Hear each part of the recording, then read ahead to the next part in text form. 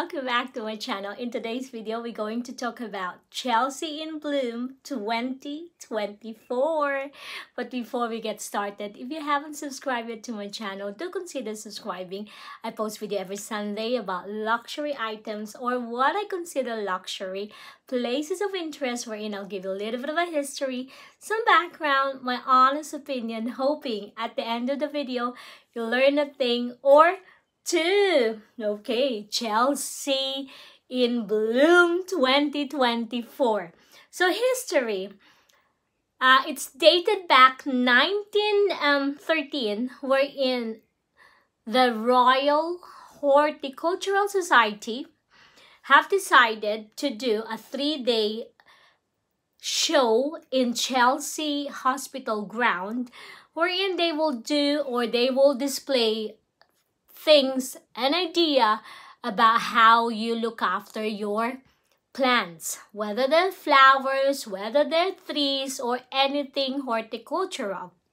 They'll give you tips, guidance. You can buy it as well, which becomes so popular that they've decided to increase it to another day. So in 1927, they made that into a 4-day event attended by the royalties.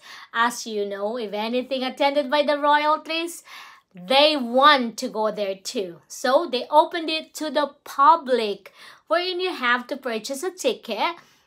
The cheapest price is just under £60, but you have to be very quick in getting a ticket because it's one of those annually event that it gets sold out very, very quick. I've never been actually because I'm a little bit lazy when it comes to checking out ticket. Unless someone will do that for me and I'll just give them the money and I'm in, yeah? So, because it was just so popular, and this is actually a good idea. Whoever thought about this is quite impressive.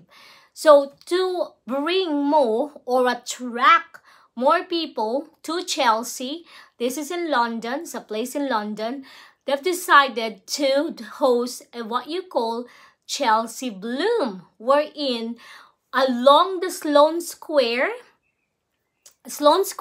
is another station, another place in London, quite close to Chelsea, wherein they will partake in this what you call Chelsea Bloom. So they will be displaying, either they put a display inside their store or outside. So then it get judged. They have like a QR code wherein the passerby or whoever wants to check it out or who's shopping, because it's a shopping district, it's a shopping area. It's one of the poshest shopping areas as well. It's quite high-end. You've got Cartier, Ralph Lauren, and so many clubs to name a few, and restaurants as well. So they got QR codes, so you can do the QR code and then you can vote for the best display. So whoever's win, you get either a gold, bronze, silver, and then all of this that partake, they will give the money to a charity. So this year's charity, there is two. The other one is called the Felix Project, wherein they will donate the money for hunger and food for London people. And the other one is about the Confetti Club, where this is linked to the cancer research here in UK. So it is actually a very, very good cause. So this Chelsea in Bloom, they have theme on a yearly basis. I can only check. I think they've started in 2022. But last year, I was so desperate to go because last year was really a good theme. It's about film. So this year, it's all about, their theme is about floral feast. So hence, you're going to be seeing like a hungry caterpillar, Winnie the Pooh, because Winnie the Pooh eats a lot of honey, isn't it? You've got Lady and the Tramp. So all those things or anything related with indulgence, really. So I went there with my friends, so I've checked it out. So I put a little bit of a video. Believe you me, it's very hard to get a video because it's so popular. So some of it is just a lot of photos and videos. So please bear with me. Today is the last day. It is a week, pretty much a week event. I suppose, well, of course it's gonna be just a week event because it's real flowers, so it's not one of those fake one. So if you're there first thing when it's got, when they did a display, you'll see all the freshness and you can smell. When we went there, we went last Friday, they're just about on last leg. So I don't know whether you guys can catch it up today, or perhaps if you didn't go today, do it next year. And I guarantee you it's really a good day out for if you are a flower lover, a plant lover, or if you are love gardening. If you love gardening, so this is a place to go, a good day out. Yeah, so I hope you like it, and give me a thumbs up and let me know if you check it out and which is the display that you like the most. Until then, you know what to do. Remember, keep smiling, and bye for now. Bye-bye, guys. Have a lovely weekend.